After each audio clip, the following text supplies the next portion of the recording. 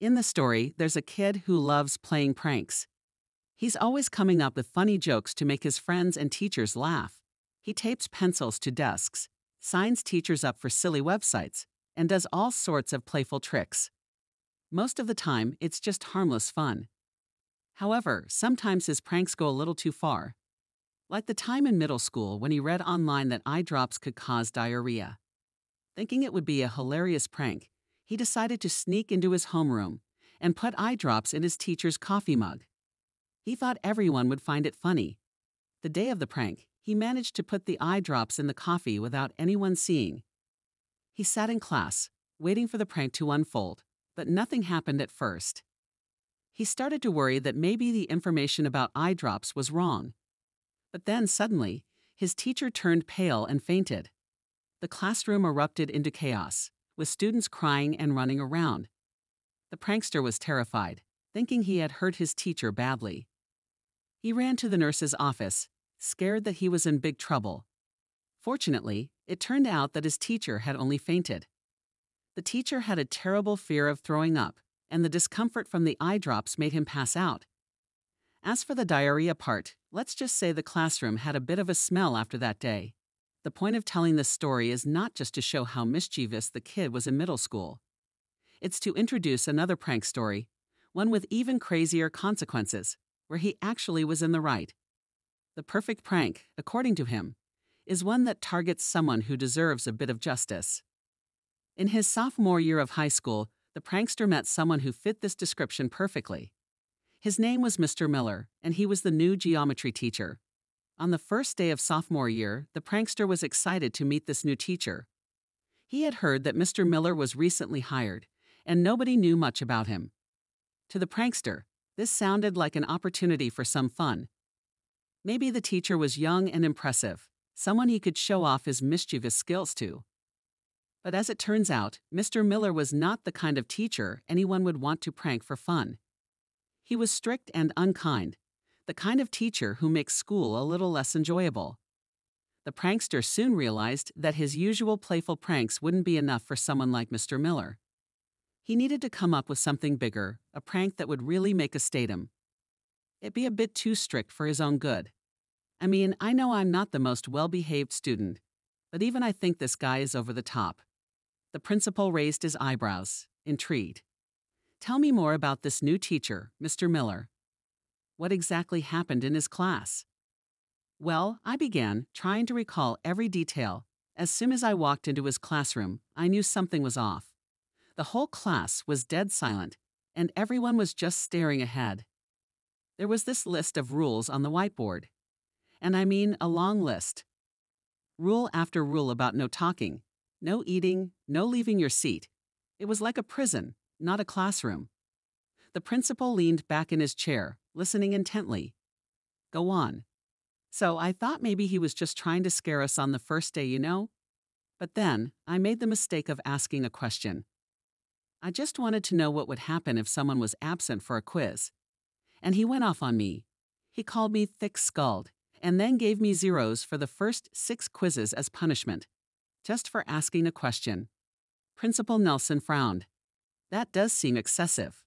I appreciate you bringing this to my attention. I'll have a talk with Mr. Miller about his classroom management style. It's important to maintain discipline, but we don't want to create an environment of fear. Feeling a bit relieved, I thanked the principal and left his office. As I walked down the hallway, I couldn't help but feel a little triumphant. Maybe this was the beginning of the end for Mr. Miller's reign of terror. For the next few days, I noticed a slight change in Mr. Miller's attitude. He seemed a bit more restrained, though still quite strict. It was clear that the principal had spoken to him, but it wasn't enough. Mr. Miller was still the same old tyrant, just slightly less vocal about it. That's when I realized I needed to do something more to shake things up. It was time for a prank, but not just any prank. This one had to be big, something that would really get Mr. Miller's attention and show him he couldn't just bully his students. I began to brainstorm ideas, looking for the perfect way to execute my plan. It had to be something that wouldn't get me into too much trouble, but would still make a statement. After several days of thinking, I finally came up with the perfect idea. The next day in geometry class, I put my plan into action. Just before the bell rang, I snuck a small Bluetooth speaker into the classroom and hid it behind the whiteboard. I had recorded a funny sound effect that would play at random intervals throughout the class. It was harmless, but it would definitely disrupt Mr. Miller's lesson. As class began, everything seemed normal. Mr. Miller started his lecture, and then the sound went off. A loud, comical boing echoed through the room. The class erupted in laughter, and even Mr. Miller looked startled. He tried to continue, but every few minutes, the sound would go off again, each time causing more laughter. Mr. Miller was getting frustrated, but he couldn't find the source of the sound. He even started checking students' bags, but of course, he found nothing. The class was enjoying every moment of it, and for the first time, it felt like we had the upper hand. As the bell rang and we all filed out of the classroom, I could see the confusion and annoyance on Mr. Miller's face. It was a small victory, but it felt significant. For once, Mr. Miller was the one who had been pranked, and it showed him that he couldn't just push us around without any consequences. His eyes were like fire, burning with rage. "Give me that phone," he yelled, reaching out for my old iPhone. I held the phone just out of his reach, continuing to record. My heart was pounding in my chest, but I knew I had to see this through. This was the moment where everything could change. With a swift movement, Mr. Miller snatched the phone from my hand.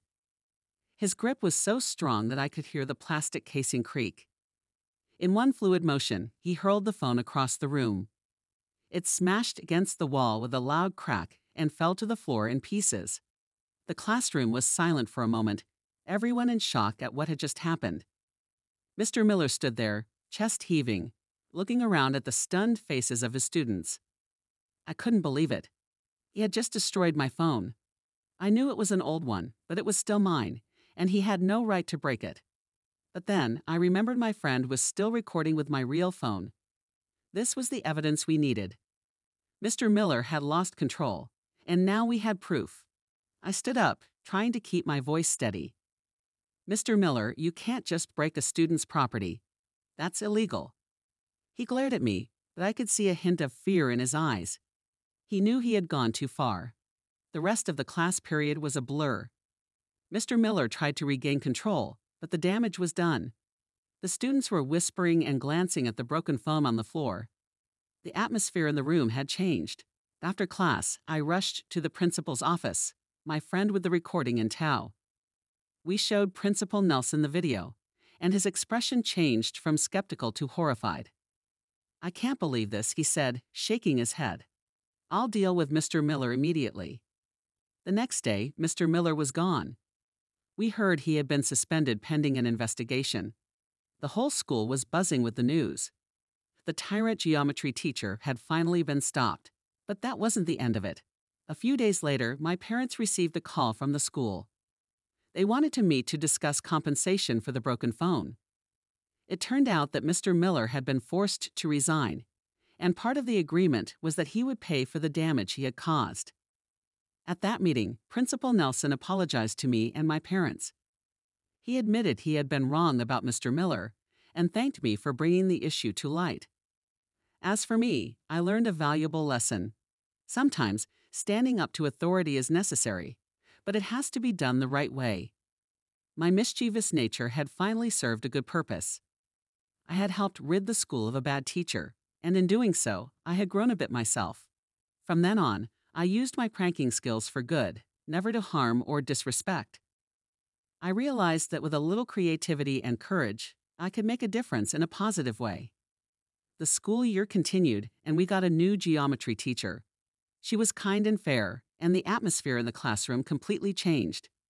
We were finally able to learn and enjoy the subject. I sometimes think back to that day, when I decided to stand up to Mr. Miller. It was a turning point for me. I realized that even a high school student could make a difference. It wasn't about being the class clown or the troublemaker. It was about standing up for what was right and fair. And so the school year went on, but the story of Mr. Miller and the broken phone lived on in the halls of the school. It was a reminder that even in the face of strict and unfair authority, change was possible.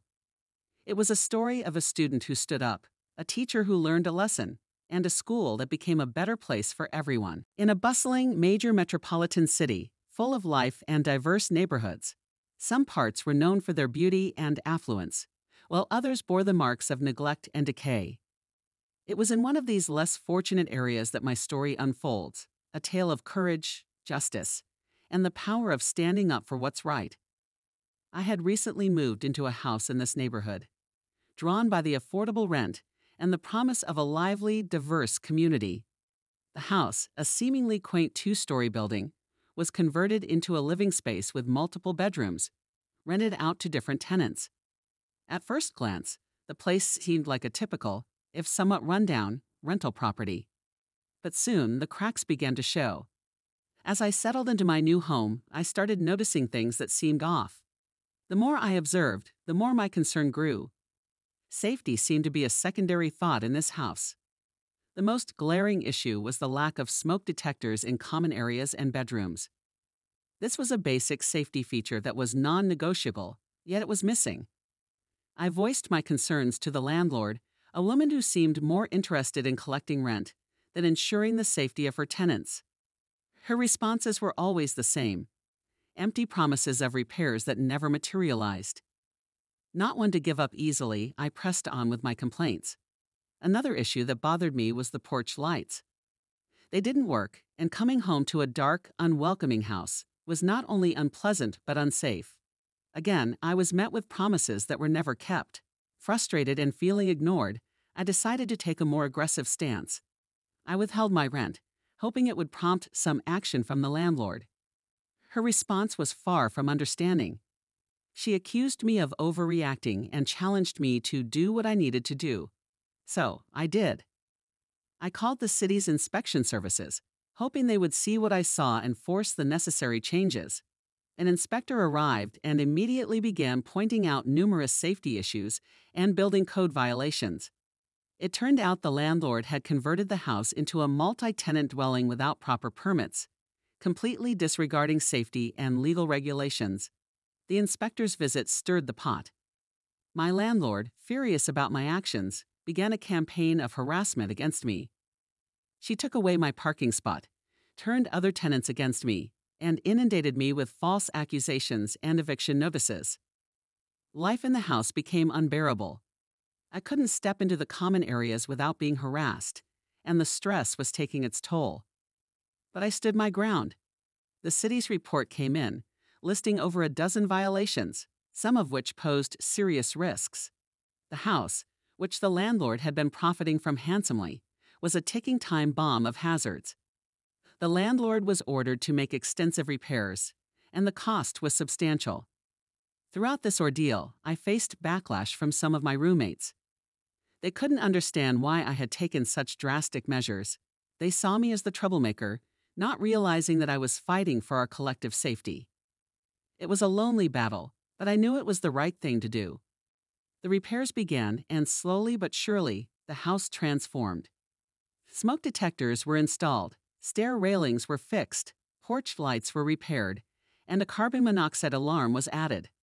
The balcony, which had dangerously lacked a railing, was finally made safe. It was gratifying to see these changes, knowing that they were the result of my persistence. As I learned more about my landlord, I discovered that he owned multiple properties and was making a substantial income from his rentals. Yet he had neglected the basic safety of his tenants. It was a clear case of profit over people, a mentality all too common in the world of rental properties. Despite the initial resentment from some roommates, as the house became safer, their attitudes began to change. They started to see the value of what I had done. Some even thanked me for standing up to the landlord. It was a small vindication, but it meant a lot. The court case was another turning point. I was well prepared, armed with evidence and legal support. The landlord tried to paint me as a troublemaker, but the facts were on my side. The judge dismissed the eviction and ordered the landlord to comply with all the city's demands. The victory in court was more than just a personal triumph. It was a win for every tenant in that house. It was proof that standing up to authority, no matter how daunting, could bring about positive change. In the days following the court decision, the atmosphere in the house shifted. The landlord stopped his harassment and a sense of normalcy returned. It was a relief to live without the constant stress and fear of retribution. My journey in that house taught me invaluable lessons. I learned about the importance of knowing and asserting one's rights as a tenant. I realized that sometimes taking a stand means facing opposition and isolation, but it's a price worth paying when safety and justice are at stake. I also learned the power of documentation and seeking legal help. Without the detailed report from the city inspector and the guidance of legal counsel, my case might not have been as strong. As the story of the unsafe house and the negligent landlord spread, it became a lesson for others in the community. It showed that one person's actions could make a difference. It reminded us that safety should always be a priority, and landlords must be held accountable for their properties. My time in that house eventually came to an end, but I left knowing I had made it a safer place for those who would come after me. The experience stayed with me, a reminder of the strength that lies in standing up for what's right, even in the face of adversity. In a world where it's easy to feel small and powerless, this experience showed that with determination, support, and a clear sense of justice, you can fight against wrongdoing and win. It was a hard-fought battle, but one that was necessary and ultimately rewarding. The unsafe house had become safe, and in doing so, it had become a symbol of what can be achieved when we refuse to accept the status quo and demand better for ourselves and our community.